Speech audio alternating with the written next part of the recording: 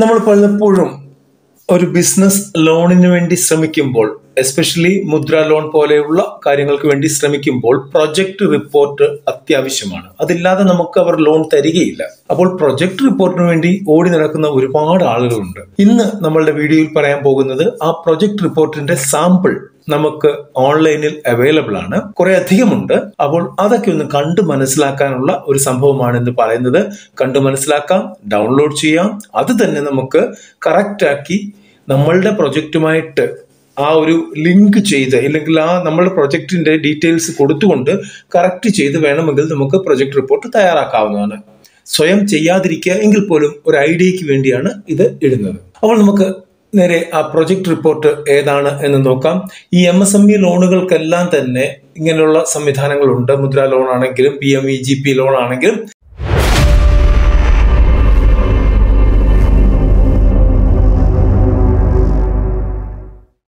ഇതാണ് ആ സൈറ്റ്. ഇവിടെ my.msme.gov.in എന്ന് കൊടുത്തിട്ടുണ്ട്. അതിന്റെ ഡീറ്റെയിൽ ആണ് ഇവിടെ കൊടുത്തിരിക്കുന്നത്. ഈ സൈറ്റിന്റെ ലിങ്ക് ആണ് ഡിസ്ക്രിപ്ഷൻ ബോക്സിൽ നമ്മൾ കൊടുത്തിരിക്കുന്നത്. ഓക്കെ, ഇവിടെ പ്രൊജക്ട് പ്രൊഫൈൽസ് എന്ന് പറഞ്ഞ് കൊടുത്തിട്ടുണ്ട്. ഒരുപാട് പ്രൊജക്ടുകൾ കൊടുത്തിട്ടുണ്ട്. ഞാനൊന്ന് വായിക്കാം ഏതൊക്കെയാണെന്നുള്ളത്. Project profile on floor mill, soap manufacturing, sauce manufacturing, പിന്നെ റോസ്റ്റഡ് റൈസ് ഫ്ലേക്സ്, പിന്നെ fibre extraction and weaving, computer assembling, engineering, light engineering ആണ്. നട്ട്, ബോൾട്ട്, വാഷർ, റിവറ്റ് അങ്ങനെയൊക്കെ ഉണ്ടാക്കുന്നത്. Metal based industries, agriculture implements, cutleries, hand tools ഒക്കെ ഉണ്ടാക്കുന്നത്. Manufacturing of paper products, paper cups ഉണ്ടാക്കുന്നത്. Curry and rice powder ഉണ്ടാക്കുന്നത്. Bakery products, steel furniture, desiccated coconut powder, footwear, wooden furniture manufacturing unit, paper napkins, papad manufacturing, പപ്പടം ഉണ്ടാക്കുന്നത്. Readymade garments, pickles, manufacturing of palm plate, പാള കൊണ്ടുള്ള ഇലകള്, note book manufacturing, diary products, detergent powder and cakes, manufacturing sanitary napkin ഉണ്ടാക്കുന്നത്, general engineering works, rubberised coir mattress, beauty parlour. ഇതെല്ലാം project റിപ്പോർട്ടുകൾ ഇവിടെ കിടപ്പുണ്ട്. ഒരെണ്ണം just സാമ്പിളിന് വേണ്ടി ഞാൻ നിങ്ങൾക്ക് എടുത്ത് കാണിച്ചു തരാം. ഇത് നമുക്ക് ഫ്ലോർ മില്ല് തന്നെ നോക്കാം. കുറച്ച് ഈസിയുള്ള സംഭവമല്ലേ. അപ്പം ഇത് ഓപ്പൺ ചെയ്യുമ്പോൾ ഇങ്ങനെയാണ് വരുന്നത്. ഇൻട്രൊഡക്ഷൻ കൊടുത്തിട്ടുണ്ട്. അത് വായിച്ചു നോക്കുക. ഞാനത് വായിക്കുന്നില്ല. ഇതിന്റെ മാർക്കറ്റ് പൊട്ടൻഷ്യൽ എങ്ങനെയുണ്ട് എന്ന് നോക്കാം. Raw material is available in and around the country side.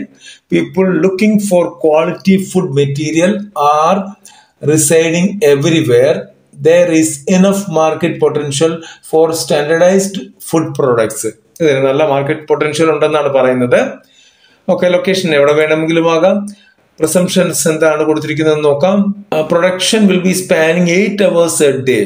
8 മണിക്കൂർ ഒരു ദിവസം, 25 ദിവസം ആണ് ചെയ്യുന്നതെങ്കിൽ 2 വർഷം കൊണ്ട് ഫുൾ കപ്പാസിറ്റി യൂട്ടിലൈസ് ചെയ്യാൻ പറ്റും എന്നാണ് പറയുന്നത്. Minimum wages will be paid to the labours. അതൊക്കെ. Rate of the loan will be 15% per annum. Margin money by the promoter will be at the rate of 50%. അതായത് ഈ പ്രൊജക്റ്റിൽ വരുമ്പോൾ 50% മാർജിൻ മണി ഉണ്ടായിരിക്കണം എന്നാണ് പറയുന്നത്. പിന്നെ ഷെഡ്യൂൾ ഓഫ് ഇംപ്ലിമെന്റേഷൻ കൊടുത്തിട്ടുണ്ട്. ഇവിടെ ടെക്നിക്കൽ ആസ്പെക്ട് കൊടുത്തിട്ടുണ്ട്. അതായത് എന്തൊക്കെ വേണം എന്നുള്ളത്. Washing, grading, drying, flooring, packaging, അത്രയാണ് വരുന്നത്. ഓക്കെ, പിന്നെ വരുന്നത് ഫിനാൻഷ്യൽ ആസ്പെക്ട്സ് ആണ്. അതിനകത്ത് ഫിക്സഡ് ക്യാപിറ്റൽ എത്ര വേണമെന്ന് പറഞ്ഞിട്ടുണ്ട്. ഫിക്സഡ് ക്യാപിറ്റൽ എന്ന് പറയുമ്പോൾ land and building 100 square feet area വേണം. റെന്റഡ് ആണെങ്കിലും കുഴപ്പമില്ല. പ്ലാന്റ് ആൻഡ് മെഷീനറി ഏതൊക്കെ വേണമെന്ന് പറഞ്ഞിട്ടുണ്ട്. പൾവറൈസർ വിത്ത് ആക്സസറീസ്, അതിന്റെ എമൗണ്ടും കൊടുത്തിട്ടുണ്ട് എത്ര വേണമെന്നുള്ളത്. 16,600. Double stage pulveriser 17,800. റോസ്റ്റർ വേണ്ടി വരും 20,000 രൂപയാകും. ഗ്യാസ് കണക്ഷൻ വേണ്ടി വരും, അതിന് 10,000 രൂപ പറഞ്ഞിട്ടുണ്ട്. അത്രയൊന്നും വേണ്ടി വരില്ല. പിന്നെ വന്നിട്ടുള്ളത് വെയിങ് ബാലൻസ് ആണ് പറഞ്ഞിരിക്കുന്നത്. 8,000 രൂപയാണ് പറഞ്ഞിരിക്കുന്നത്. അത്രയൊന്നും വേണ്ടി വരില്ല. സീലിംഗ് മെഷീന് 3,000 രൂപ കൊടുത്തിട്ടുണ്ട്. വെസൽസ്, പാത്രങ്ങള് 6,000 രൂപ. ടോട്ടൽ 1,25,000 രൂപയാണ് ഇതിന്റെ ഒരു പ്ലാന്റ് ആൻഡ് മെഷീനറിക്ക് കൊടുത്തിരിക്കുന്നത്. വർക്കിംഗ് ക്യാപിറ്റൽ നോക്കാം നമുക്ക്. റോ മെറ്റീരിയൽസ് 50,000 രൂപയുടെ വേണം. വേജസ് 39,000 രൂപ പറയുന്നുണ്ട്, ഇലക്ട്രിക് ചാർജസ് 9,000 രൂപ പറയുന്നുണ്ട്, ഗ്യാസ് 2,000 രൂപ, ടോട്ടൽ വരുമ്പോൾ 1 ലക്ഷം രൂപയാണ് അവിടെ അത് പറഞ്ഞിരിക്കുന്നത്.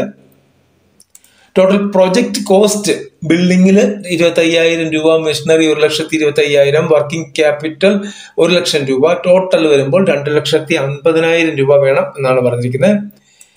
മീൻസ് ഓഫ് ഫൈനാൻസ്, എവിടെ നിന്നാണ് പൈസ വരുന്നത്? ബാങ്ക് ലോൺ വരും 1,25,000, പ്രൊമോട്ടറുടെ അതായത് നമ്മളുടെ കോൺട്രിബ്യൂഷൻ വേണം 1,25,000, ബാങ്ക് ലോൺ വരും 1,25,000, ദാറ്റ് മീൻസ് 2,50,000 രൂപ. അങ്ങനെയായി sales turn over and monthly expenditure അവർ കൊടുത്തിട്ടുണ്ട്.